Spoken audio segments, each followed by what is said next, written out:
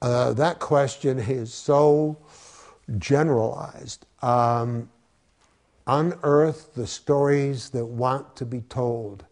I think all of that unearthing goes on inside of you. It's not as if out there in the world there are stories actually buried in society, buried in the ground of life, that in some animated way want to come up out of their graves and tell themselves. The stories that want to be told are in you.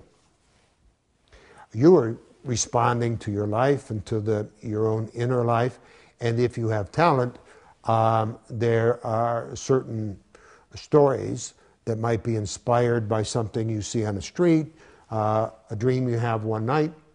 It's very common. Something you read in a newspaper. Something sparks the genius and the talent of the writer. Characters begin to materialize, and story gets to be told, and there's, in that sense, that it comes from within you. There's an old expression in writing that I believe in, that in a very real way, the stories are already written in you. Your problem as a writer is to get out of their way.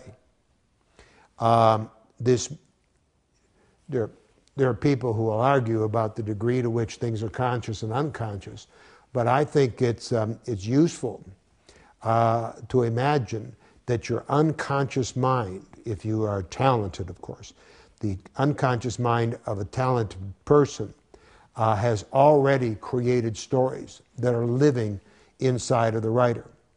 The writer then has to be inspired.